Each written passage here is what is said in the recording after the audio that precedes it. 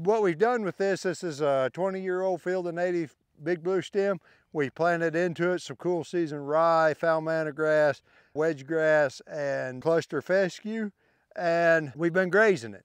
And I just want to kind of show you how good of a resource this is for the nesting period of quail and turkeys and other grassland birds.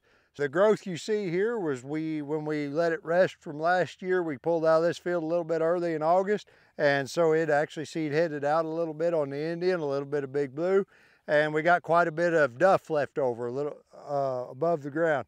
We've been in here since grazing 3 times over the winter. The last graze we pulled out here 2 weeks ago, about mid-April. So we're here at the end of April, first part of May.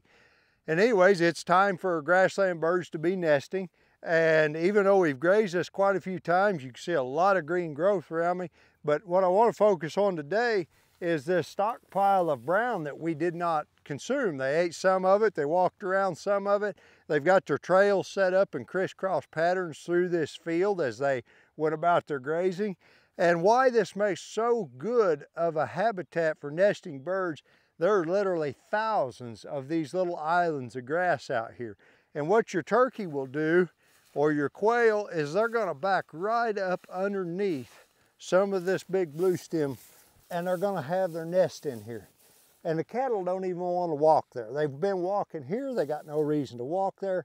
And old Mr. Coyote, he's got to figure out which clump of grass that bird has its nest by in order to find its eggs.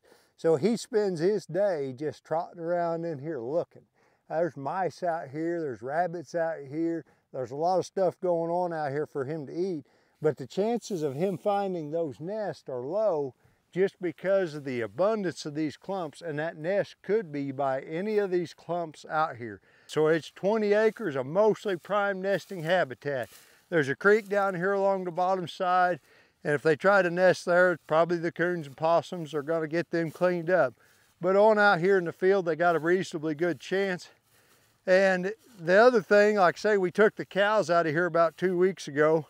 It's regrowing back quite nice, so the cover is getting higher and higher every day. So it's not just the brown cover they currently be using, but by the time those poults hatch, you'll have grass that's knee-high, new growth of grass. So this is what we're talking about, really good structural habitat for quail and turkey to nest in.